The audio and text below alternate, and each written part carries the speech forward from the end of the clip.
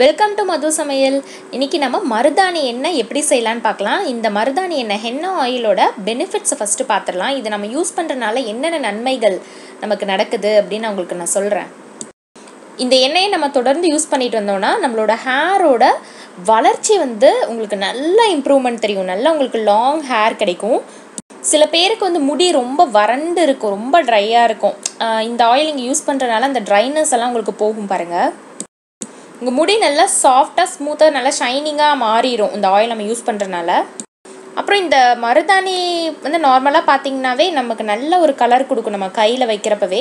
இதில் என்ன நம்ம ப்ரிப்பேர் பண்ணி நம்ம தலைக்கு தேய்க்கிறது பார்த்திங்கன்னா நேச்சுரலாக ஒரு கலர் நமக்கு கிடைக்கும் நம்ம முடிக்கு.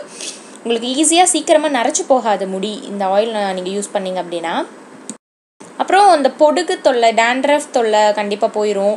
நிறையா பேருக்கு பார்த்திங்கன்னா தலை நமக்கு அரிப்பு ஜாஸ்தி இருந்துகிட்டே இருக்கும். அந்த மாதிரி இச்சி ஸ்கேல்ப் எல்லாமே இந்த மருதாணி எண்ணெய் யூஸ் பண்ணுறதுனால உங்களுக்கு கண்டிப்பாக குணமாகும். சரி, ஓகே. இப்போ நாம் இந்த எண்ணெய் எப்படி ப்ரிப்பேர் பண்ணலாம் அப்படின்னு பார்க்கலாம். இப்போ ஃபஸ்ட்டு நீங்கள் மருதாணி இலை நீங்கள் பொரிச்சுக்கோங்க. மேக்ஸிமம் நீங்கள் ஃப்ரெஷ்ஷாக நல்லா நீங்கள் இந்த இலையை பொரித்து நீங்கள் இந்த எண்ணெய் செஞ்சீங்க அப்படின்னா ரொம்ப எஃபெக்டிவாக இருக்கும். நீங்கள் கடையில் விற்கிற ஹென்னா பவுடர்லாம் வாங்கினீங்க அப்படின்னா கண்டிப்பாக அந்த ஹென்னா பவுடரில் கெமிக்கல்ஸ் கலந்துருக்கும். அதனால் நீங்கள் மேக்ஸிமம் அதை ப்ரிஃபர் பண்ணாதீங்க.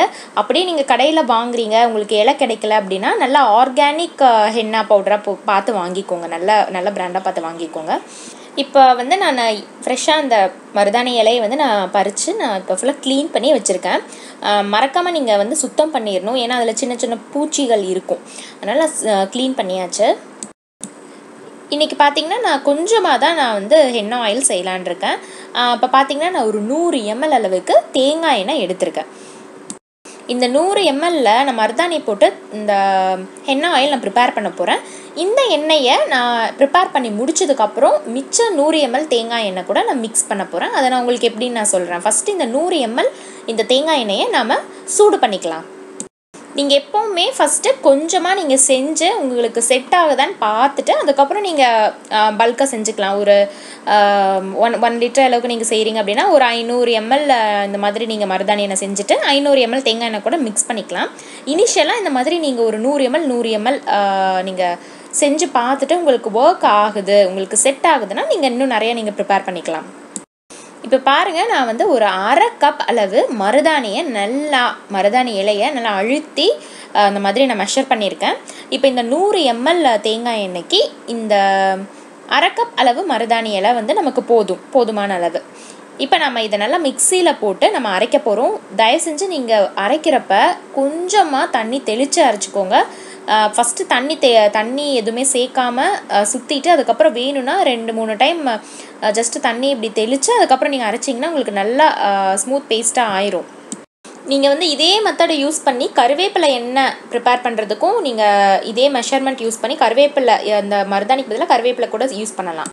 நம்மளோட இரும்பு கடாயில் நாம் இந்த எண்ணெயை செஞ்சோம் அப்படின்னா ரொம்ப நல்லது. ஏன்னா அந்த இரும்பு கடாயில் இருக்கிற அந்த அயர்ன், அந்த இரும்பும் நமக்கு அந்த எண்ணெயில் கலந்து நம்ம ஹேருக்கு போகும்.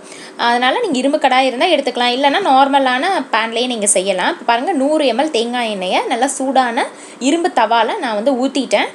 இது நல்லா கொஞ்சம் ஹீட் ஆகட்டும். இப்போ பாருங்கள், நான் மருதாணியும் நான் அரைச்சி வச்சுட்டேன்.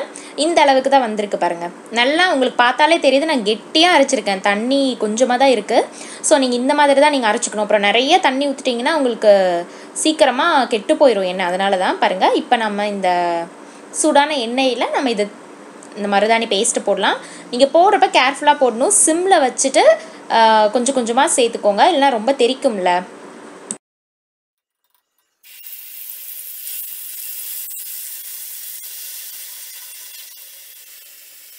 இப்போ நான் சிம்மில் தான் வச்சுருக்கேன். இந்த சலசலப்பு, இந்த நொரை, இது எல்லாமே உங்களுக்கு கம்ப்ளீட்டாக போகணும். அப்போ தான் பார்த்திங்கன்னா உங்களுக்கு இந்த எண்ணெய் ரொம்ப நாள் உங்களுக்கு வரும்.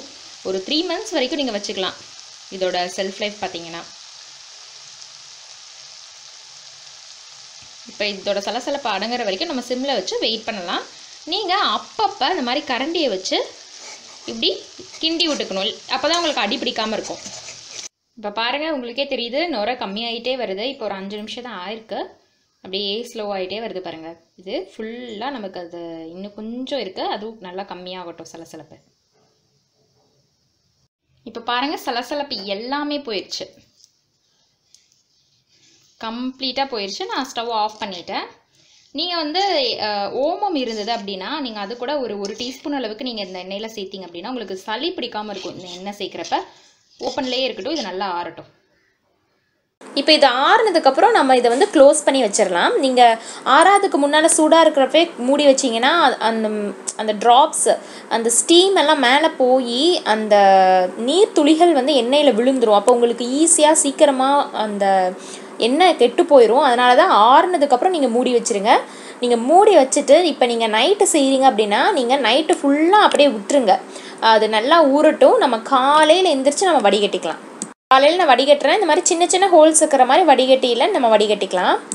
இப்போ நம்ம வடிகட்டுறதுக்கு முன்னால் பாருங்கள், நம்ம மெஷர் பண்ணிக்கலாம். 100 ml நம்ம காய்ச்சிருக்கோம். அதே அளவு 100 ml அளவுக்கு தேங்காய் எண்ணெய் வந்து நம்ம எடுத்துக்கலாம். இப்போ நான் ஒரு மெஷரிங் கப் வச்சு மெஷர் பண்ணிக்கிறேன். 100 ml அளவுக்கு தேங்காய் எண்ணெய்.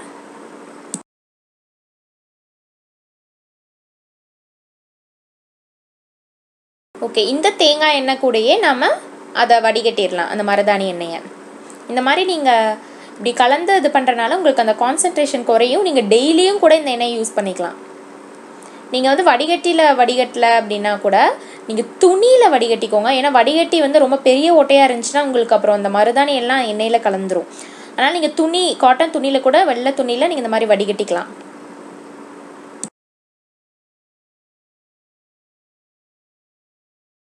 இப்போ பாருங்கள், நான் வடிகட்டிட்டேன். நல்லா இந்த எண்ணெயை மிக்ஸ் பண்ணிக்கலாம். அதுக்கப்புறம் நீங்கள் தேய்க்க ஆரம்பிக்கலாம். இப்போ நீங்கள் ஸ்டோர் பண்ணுறீங்க, நிறையா எண்ணெய் செஞ்சுருக்கீங்க அப்படின்னா ஸ்டோர் பண்ணுறது நீங்கள் பார்த்து ட்ரையான ஒரு கண்டெய்னரில் ஸ்டோர் பண்ணணும். பாருங்கள் கலரே இவ்வளோ நல்லா இருக்குன்னு. நீங்கள் ஒரு வேளை நிறைய எண்ணெய் செஞ்சீங்க அப்படின்னா இந்த மாதிரி ஆயில் டிஸ்பென்சர்லாம் விற்கிது. ஸோ அந்த மாதிரிலாம் கூட நீங்கள் வாங்க, அதில் கூட ஸ்டோர் பண்ணிக்கலாம். நான் கொஞ்சமாக தான் செஞ்சுருக்கேன் அப்படிங்கிறனால நான் சின்ன கேன்லேயே நான் வந்து ஸ்டோர் பண்ணி வைக்கலான் இருக்கேன். அவ்வளோதான், நமக்கு மருதாணி எண்ணெய் ரெடி ஆயிடுச்சு. நீங்கள் இதை வந்து நீங்கள் தேய்க்க ஆரம்பிக்கலாம். இந்த எண்ணெய் வந்து நம்ம தேங்காய் எண்ணெய் கூட கலந்தனால நீங்கள் டெய்லியுமே தேங்காய் எண்ணெய்க்கு பதிலாக இது கூட நீங்கள் தேய்க்கலாம். இல்லை நீங்கள் டெய்லியும் எண்ணெய் தேய்க்க மாட்டீங்க அப்படின்னா நீங்கள் வாரத்தில் ஒரு 2 நாள் நல்லா இந்த ஹென்னா ஆயிலை வச்சு நல்லா நீங்கள் உங்களோட தலை, முடி எல்லாமே ஃபுல்லாக, உங்களோட ஹேர் ஃபுல்லாமே இதை தேய்ச்சி நல்லா மசாஜ் பண்ணிக்கோங்க. அப்போ தான் மசாஜ் பண்ணுறப்ப உங்களுக்கு அந்த பிளட் சர்க்குலேஷன் இம்ப்ரூவ் ஆகி உங்களுக்கு ஹேர் க்ரோத் வந்து நல்லா இம்ப்ரூவ் ஆகும். ஸோ அந்த மாதிரி நல்லா மசாஜ் பண்ணிவிட்டு ஒரு 2 மணி நேரம் அப்படியே விட்டுருங்க. அப்படியே விட்டுட்டு அதுக்கப்புறம் நீங்கள் ஒரு வார்மான தண்ணி, நல்லா வெதுவெதுப்பான தண்ணியில் நீங்கள் தலைக்கு நல்லா மைல்டான ஷாம்பு யூஸ் பண்ணி நீங்கள் வாஷ் பண்ணிக்கலாம். ஒரு 1 மந்த்லேயே நல்ல இம்ப்ரூவ்மெண்ட் உங்களுக்கு தெரியும் பாருங்கள். ஒரு வேளை நீங்கள் henna powder, organic henna powder use பண்ணுறீங்கன்னா அந்த ஹென்னா பவுடரை வந்து ஒரு வெள்ளை துணியில் நல்லா மூட்டை மாதிரி நீங்கள் கட்டிட்டு எண்ணெய்க்குள்ளே போட்டு நீங்கள் நல்லா காய்ச்சலாம். அந்த பவுடர் வந்து உங்களுக்கு கருகாமல் இருக்கும், அந்த எசன்ஸும் இறங்கிடும். ஸோ கண்டிப்பாக இந்த ஹென்னா ஆயில், இந்த மருதாணி எண்ணெய் உங்களுக்கு எப்படி பண்ணுறதுன்னு யூஸ்ஃபுல்லாக இருக்கும் நம்புகிறேன். சேனலை எல்லோரும் மறக்காமல் சப்ஸ்கிரைப் பண்ணுங்கள். தேங்க்யூ.